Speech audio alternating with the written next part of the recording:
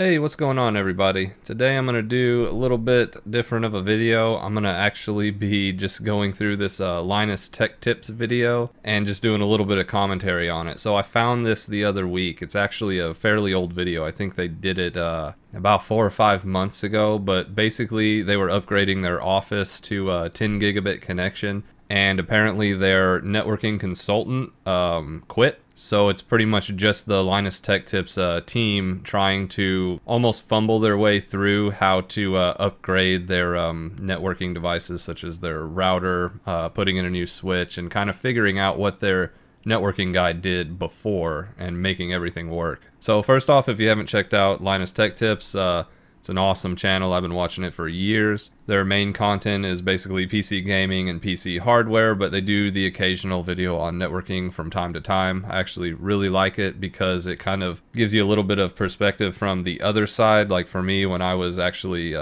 getting into technology, I started just doing computer hardware and PC builds and just kind of messing around with just general desktops. And then obviously I got into gaming because, I mean, honestly, I think all of us play video games and are fairly into that kind of stuff, so that was an obvious place for me to start. And it wasn't until I actually got into the job market that I started learning and working with networking. So I might kind of rag on them a little bit for, in my mind, getting a few things wrong, but it's honestly pretty refreshing to kind of just watch someone fumble their way through it. At least they know enough to be dangerous and they try to really fix it and make it the way it should be, but there are a few shortcomings, I think, and just thought I'd make a video on commenting on these kind of small things that they do. And before I ramble on too much, let's just kind of get in here. I'm just going to be taking clips from various parts of these videos, and there's 2 or 3 of them actually that I'm just going to pick out the networking centric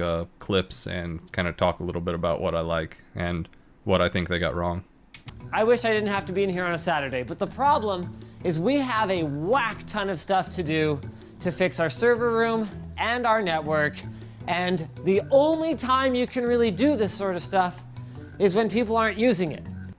So the first thing right here in the first few seconds of the video, he's talking about them being in there on a Saturday to do their maintenance. This is something a lot of people might not realize if they don't actually work in networking, but a lot of your major maintenance is going to be done either after the business hours or on the weekends. So you want to minimize your impact on the people that you're actually serving network access to. So they've elected to come in on the weekend so that they can get all the maintenance down, tear the network to shreds, and then bring it back up by Monday when the other employees actually get there and need to start using the network.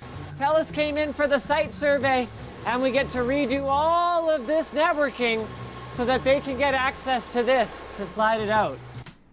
So here's one of those things that they definitely did wrong when they installed that. If you look at the top of that rack where all the cables are just kind of going over directly on top of all the equipment, basically what they did was they got a couple of their devices up there stuck behind all those cables, because there's no way that you can pull out that device that he's talking about without unplugging those cables, which is not something you want to do, and it's not something you can do without causing an outage. So first off, when they installed that, they should have gone up the sides of the rack and used good cable management and kept the cables out of the way. I mean, those cables actually look like they're managed fairly well. It's just unfortunate that they put them right in front of other devices. That's something you definitely don't want to do. And now they're paying the price where they actually need to do maintenance and remove that device, and all those cables are in the way. So when you are doing a network install, kind of try to think ahead a little bit and see if you might cause yourself an issue later. That was bad design. It's the Como. Yeah, I like how he said bad design. One of the scariest things that I do around here. Oh, turn the servers off? Turn the servers off. So I can kind of relate to how he's feeling right now, where he has to turn all of the servers off. It's kind of weird when you have to do that for so many devices at the same time. He's basically shutting off his entire closet to do this, and it's always weird when you're just used to it being on. And it's also not really a good day because most of these devices, especially servers or enterprise networking equipment, they were designed to run 24/7, and they weren't really made to be rebooted often or definitely unplugged or come offline or anything like that. Most of the time, especially when I'm dealing with servers, you turn it off, something's going to go wrong. which he probably already knows. He's probably done this before, and he knows that when he turns those off, he's probably asking for trouble. So that's kind of a little bit of foreshadowing there. But also, it's just weird to turn that equipment off when we're used to it being just on. I've actually been in the situation before where we had a major disaster happen, and we had to power down an entire data center. Now that's weird when you work in that data center every day, and then you have to walk in there and just start pulling cables and turning everything off before you destroy it. So I know that's not really related to what he's doing here, but that just reminded me of that story. It's really weird to walk around a data center floor in complete silence. So this is our new router. It handles 10 gig. It'll be running pfSense, which means that we'll have much lower level access to handling all of our networking tasks. So if something goes wrong, we don't have to be like, well, okay, is it a firmware issue? We can go in and be like, yeah, it's a configuration issue. We can just edit this file and off we go. The reason. So this is one of the parts that I don't really understand. So he just said that that's their new router and it's running pfSense, and actually just by looking at it, it looks like it's one of their actual Netgate hardware platforms, which is a pretty expensive and pretty beefy router. Now the reason that they need it is because they're upgrading to 10 gigabit, so they need some horsepower and throughput. Now that'll definitely give it to them. That's a pretty high-end router. But what he said about the reason for them putting it in is to get a lower level access to it. He mentioned that instead of just thinking it's a firmware issue, they can go in there and see that there's a configuration error. That I don't understand, because later you're going to see that they're actually replacing an Edge Router Pro with this thing. So I don't really understand what he's talking about with not having configuration or lower level access to the configuration now, because an Edge Router Pro is about as granular as you're going to get with a router. I mean, it's a business, if not low-end, enterprise-grade router, so this one's not really going to give them any more configuration flexibility than the Edge router already has. So I'm not really sure what the whole thing behind that reasoning is, but they do need it for 10 gigabit. I mean, they don't necessarily need a high-end pfSense box for 10 gigabit. Ubiquiti makes a 10 gigabit Edge router, but pfSense is a valid option. I just don't really understand his reasoning behind that. Is we're getting faster internet. So it. Okay, well, basically, yeah, he said the reason they need it's because they're getting the 10 gigabit, which, yes, of course. Here's the thing. Johnny, who originally set up all of our VLANs and all of our routing and all of that stuff, has sort of retired from the IT consultancy business. Okay, so he didn't quit. He retired. He just left. Anyways, yeah, he's not there anymore. We're going to be trying to piece together everything that he did on our Ubiquiti gear and then reassemble it on our pfSense box from Supermicro here. In theory, this is just going to be a simple one-to-one instant swap-a-rooney. It's not going to be. So Jake's right. It's not going to be. I do like that they at least acknowledge that the pfSense is a lot different than the Edge router configuration. So basically they're going in there, they're going to look at their config that was on the Edge router, and they're going to try and, in a sense, reverse engineer it to go on the pfSense box. But to do that, they kind of have to at least have an idea of what they're looking at. They have to have some knowledge in order to actually translate that over to pfSense. And it's good that he's optimistic, but those are the lines that you'll hear all the time in networking, and that is, oh, well, it should just be a one-for-one swap. Should go great. That's what everybody says all the time, and it rarely ever goes that way, as you will see in the rest of his video if you actually watch the whole thing. Things don't just go like they thought they would. So I finally got an IP address, able to access the pfSense box. This cable that we had for the test card is Garbaggio. So I like that he had a cable problem, because that's usually the most common thing that goes wrong is an actual physical issue, something bad with the cable, but it's usually the last thing you think about. So him trying to grab an IP off the router so that he can start looking and doing configuration changes, but couldn't because his cable was broken. He probably sat on that for about a half hour, which is usually about how long it takes for you to realize that your cable is bad if there's no other indication, especially if only a couple of pairs are bad or a few. Sometimes you can actually get link lights and it'll say that there is an active link there, but it won't work because your pins are shorted or just not connected at all. So I kind of like that he had that error, even though it sucks to do it. Yay, we're started. Yeah, we've got the Xeon D, 2.3 gigahertz, 16 threads, 8 cores. We've got 32 gigs of RAM. I think I read somewhere that... So that is a beefy router. That's basically a server. I don't know why they need something that powerful for a router, but I mean, I guess it's never a bad thing to have too much power in there. 10 gigabit definitely doesn't need that kind of power unless they're trying to like switch it all in the CPU and do some QoS on 10 gigabits, but I mean, that just seems like complete overkill to me. But Also, I really hope it didn't matter that I changed the order of these. Probably not, hopefully. Oh, I really hope not. How many combinations? so not exactly a networking thing, but he was tearing these servers apart and he's taking the hard drives out, and he's hoping that the server didn't need them to be in any particular slot, which a lot of servers do. It all depends on the configuration, so he might not know exactly how that particular server was configured, but I know certain systems, like the one that I actually run, I run Unraid, and it actually does matter which slot the hard drives are in, because it ties a specific, I think it's like a drive profile or something, to a particular SATA slot. So if the drive is missing from that slot, then it'll throw an error.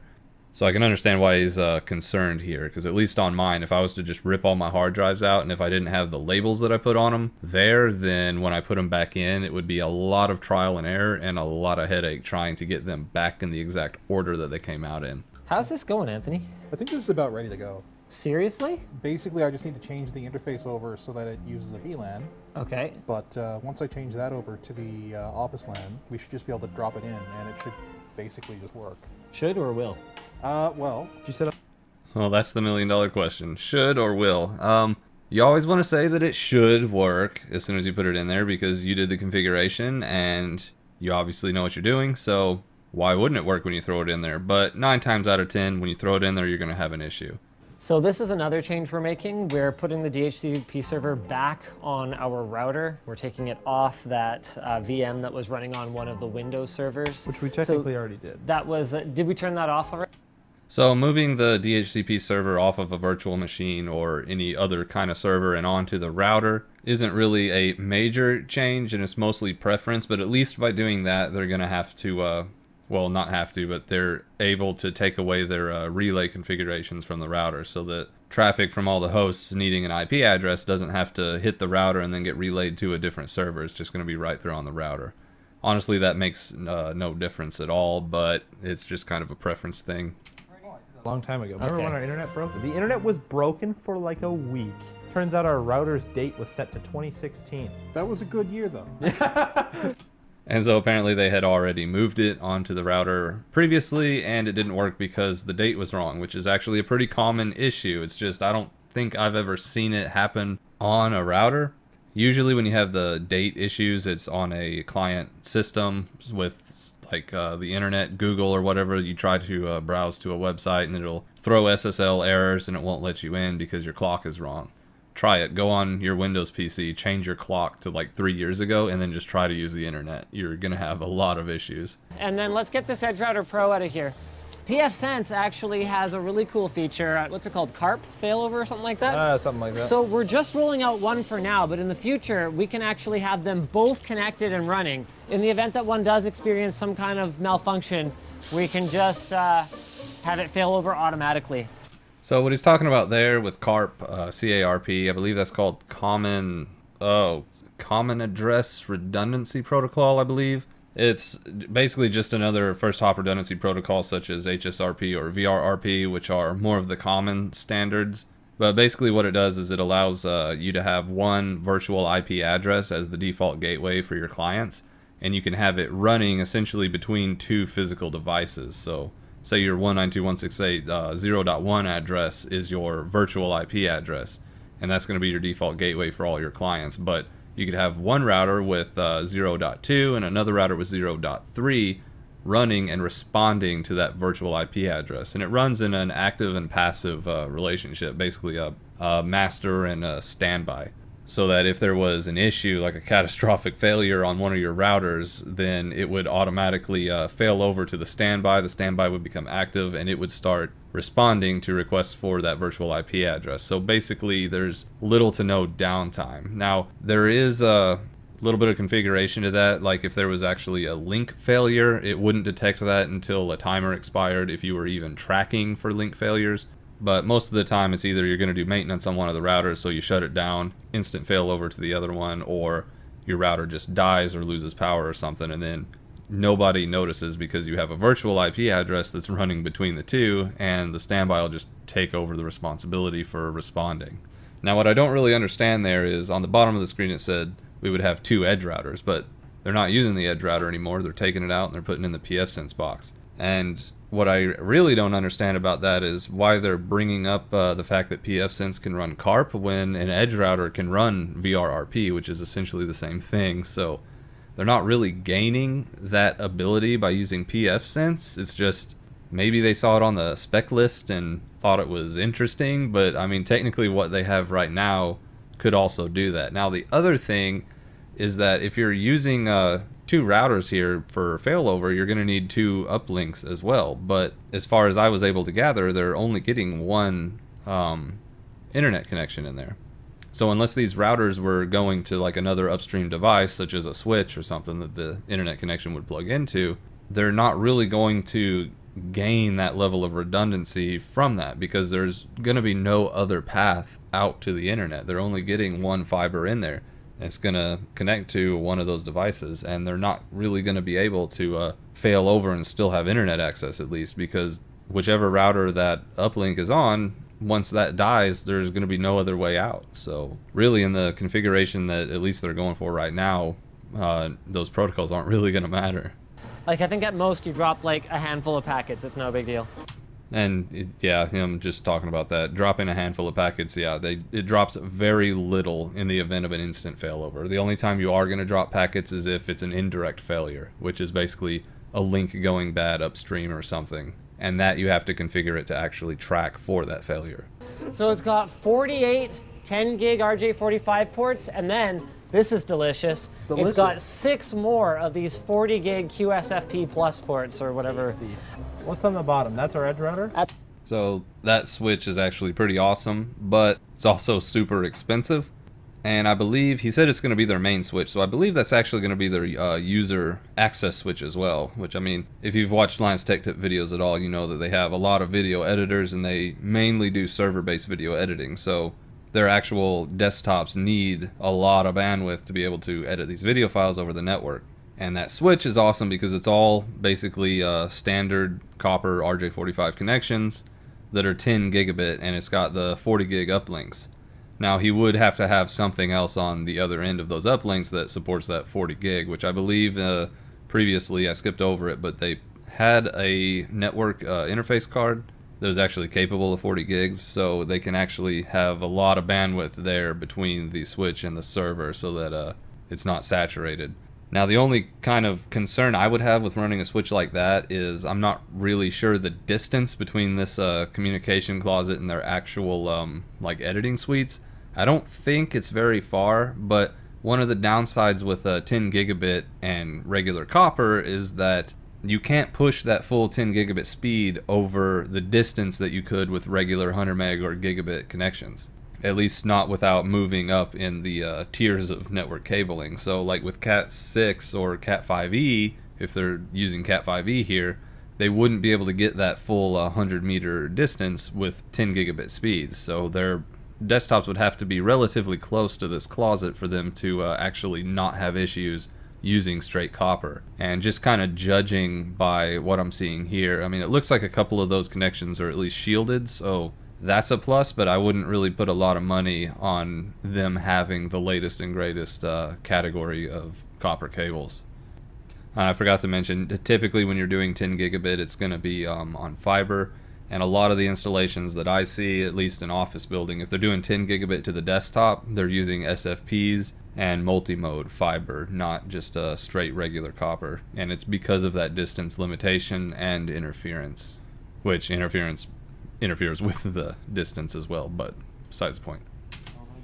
Given everything I know about networking, Yes. this is not going to work. It'll never work. What? Why? Not the first time. Shut up. Given everything I know, all the experience I've ever had with networking gear, Fine. It's not going to work? let me know when you want to try it, or if you want to. So I'm kind of curious as to what he was actually looking at for him to actually say, given everything I know, it won't work. I've given a lot of answers in my life, and that's never been one of them. Maybe in my mind, I thought like, oh, this just can't work because I don't understand something, but I've never been like, well, given everything I understand, it's impossible for this to work. Like, it has to work. That's its purpose. It was made to work with what they're doing. You should just get a new rack. Do you want to come in for the additional weekend that it would take to swap racks? I don't even want to think about how long or what it would take to swap out an entire rack. At least that rat's nest, which I've actually seen a lot worse.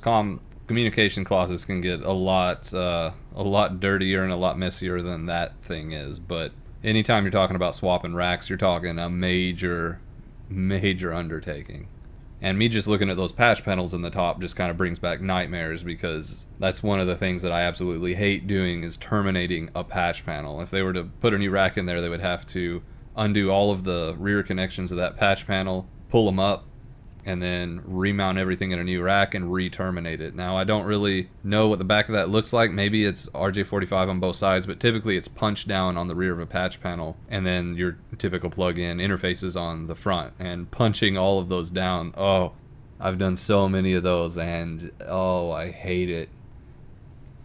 We need to switch those fans around, hey? Which way are they going? They're blowing out this way. Oh, crap. I remember that now. No, we can't flip those fans around. So, kudos to them for actually installing the switch with the interfaces in the rear. That is the proper way to put a switch in. I know usually a lot of people like to see the blinky lights in the front, or have access right in the front of the rack to all the interfaces, but it does make cable management and just administration in general a lot easier when your interfaces are in the back of the rack. But what happens is you do, with certain types of switches, get where the air is actually exhausting out the front of the rack. And in a data center, that's no bueno, because typically data centers are set up with hot and cold aisle configurations. So all the fans of all the devices in a rack will be exhausting out the back into the hot aisle, and when you have multiple rows, you'll have two of them both exhausting into the same aisle, and then your air conditioning or your HVAC system will be blowing the cool air into the cold aisles, which is the front of the rack where the air is actually going into the devices to cool them off. So obviously in this little closet that they have, they don't have a hot or cold aisle, but having a device in the rack that's exhausting in the opposite direction of everything else is just something that you don't really want to have. And what Linus just said is they can't reverse the direction of the fans, but that's something to pay attention to, especially in the data center, is which way the fans are actually going to be blowing. And I think it's the Cisco Nexus series actually have a front exhaust on them, because they're meant to be put in a data center. Wait, where the hell was that plugged into? On the other side. So him wondering where that just plugged into. One of the first things you want to do when you're doing a reconfiguration or an install or anything like this is you want to actually label your cables. So if they're not already labeled, which they should be, then the first thing is to label them so that you know where they came from and where you're going to be plugging them in when you're done taking equipment out. It's not exactly critical that you label like user ports, so all of the connections go into their desktops and the editing suites. They don't really need to label because the switch really doesn't care, as long as they're not any sort of special configuration to it. So like if he was actually segregating his network up into multiple VLANs, and like one room was on one VLAN, another room was another, then he might want to label where those cables came from so that he can put them back where they need to go and be on the proper VLAN with the proper switch configurations. Now the one he was dealing with there, I think, was their actual uplink. You definitely want to make sure all your uplinks are labeled, regardless of if you're doing maintenance or not. That should just always be a thing, is have your uplinks labeled at a minimum. Anthony figured out why we're not getting an IP. Anthony? You mean we figured out? Well, I figured out. He figured out we were not getting an IP. What do you mean you figured out? I figured out why.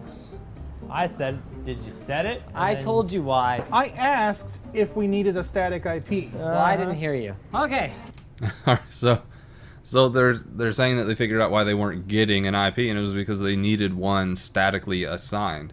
Which, I mean, just watching this video, I don't really know what all they did prior to them getting to this point, but I feel like if they had a static IP, that is a pretty critical piece of information that they should have known.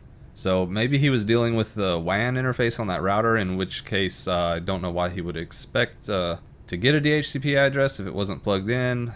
I mean, I don't know. I don't really know what he was working on, so I can only kind of speculate as to what went wrong, but that's kind of one of those common things. You really should know which interfaces are static, which interfaces are DHCP.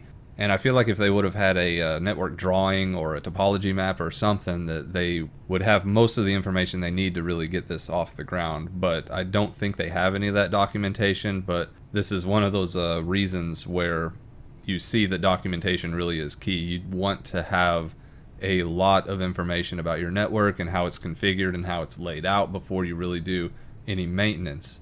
And at a minimum, before they started this, they really should have gone into everything, looked at it, kind of got a lay of the land, done some show commands, figured out what's connected to what has what configuration and what doesn't. And if it was me, I would be writing all of that down, and I would actually draw out a map of how it's configured. Because even if you do have networking documentation, sometimes if you don't keep up with it regularly, then it'll get out of date. And even though you have a map of everything, it could be just completely wrong and not really help you. So one of the best things you can do is just kind of go in there, poke around, and kind of make your own rough map before you even start something like this. And hopefully losing a lot of time because you didn't statically assign an IP that should have been there won't happen to you. Trying to access that router so I can get the settings off of it, so I can get our internet back up. Long story short, VLANs. They don't work when you plug it directly into a computer. Oh, I have a switch for you. Okay. Honestly, I thought he was already on the Edge router getting those configurations, but I guess maybe he was just trying to set up the pfSense box and get it going beforehand. I'm a little confused on that timeline because I swear I saw the Edge router out there before, unless this is just editing magic. But anyways, what he's talking about there, he was spending some time trying to do something, and he figured out that you can't just plug in the laptop directly to the router and have it work because of VLANs, which is entirely true because a computer doesn't create VLAN tags. It's just a straight untagged interface that plugs in and is on whatever network that port is configured for.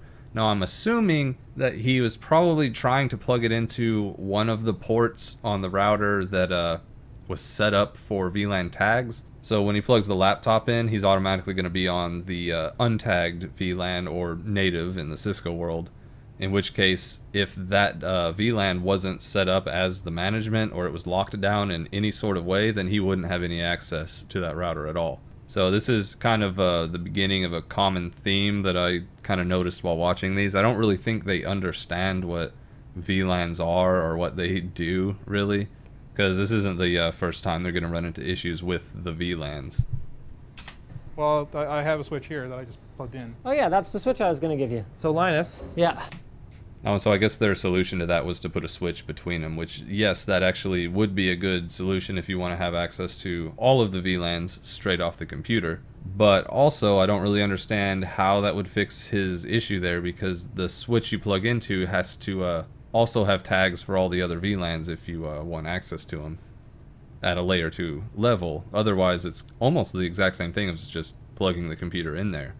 It all has to do with the configurations that you put on that port he's plugging into. So I don't really understand how that switch fixed his problem. I think that we're ready to go. You think?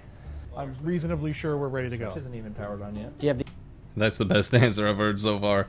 I've got to use that. the ear screws? Or the ear screws here? I Yeah. actually don't know what we will do. We will learn command line switch configuration. That's kind of bad if they don't already know that. So I guess those switches could have a graphical interface for configuration, but I mean, I've never dealt with those Dell switches, but something that high end is usually guaranteed to have command line, and you really should know your configuration with equipment like this if you're trying to put it into a network that has any sort of complexity such as this one. So we already know that they're running VLANs and they're possibly thinking about running a redundancy protocol. So that's some fairly advanced stuff. So really they should know how to configure switches via the command line if they're trying to do any of that. So this is kind of just makes you dread kind of what's coming, because if they don't know how to do switch command line and they're just throwing these devices in as default, they're asking for issues, especially with VLANs. I'm gonna go upstairs and see if we have internet. The moment of truth. It's not working. It is unreachable. So they did all that.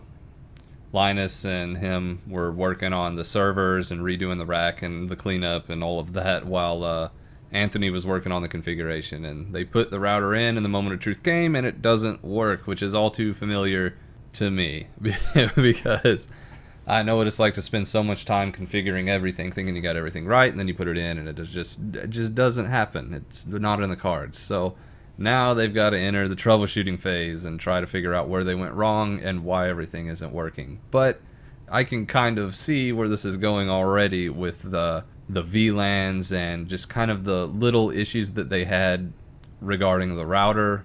So that's why it's a little cringy to watch them talk about the actual configuration of the network devices, because it's obvious that they don't deal with it very much, which isn't a bad thing. And it's actually like pretty cool to see this from a perspective of somebody doing it for what I don't want to say one of the first times they've done this stuff before, but kind of looking at it with fresh eyes, because I already know what I would do with that, and I already think that I have an idea of what they're doing wrong, and I kind of thought before they even put it in there that it wouldn't work. But in the next video they're going to move on to the actual troubleshooting, so let's go ahead and bring that one up. So you said that the switch had to support VLANs, right? Yeah. Well, do they have to be configured? Should have been just... Before we move on, I forgot about that last line. He just asked if the VLANs needed to be configured. Yes.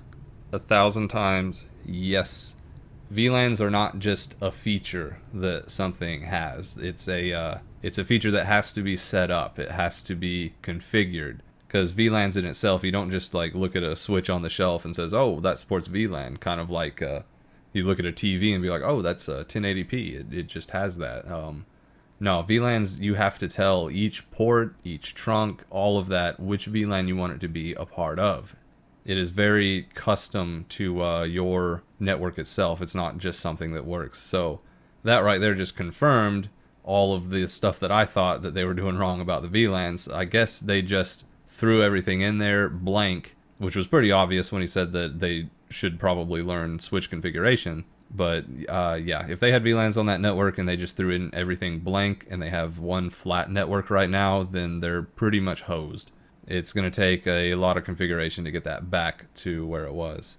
And hopefully that could have been avoided if they would have actually logged into all these devices before, pulled a full config, and made a map like I would have done if I was starting something like that. But now let's move on to the next video. Just drop in unless you've configured. Are you using new switches? I'm using the Dell. So why don't I plug you guys into the Netgear switch and we see if that works? It should. Well, let's see if it does. I guess I really should stop talking before I say that we're going to move on, because basically what he just said there was that they're going to put their old Netgear switch back in, plug up to that, and see if that works, which it might, because it had the correct configurations on it from before. However, since they swapped out the router, it's probably still not going to work, because if they didn't configure the VLANs on the switch, they probably didn't configure them right on the router, in which case just using the old switch isn't really going to solve that issue.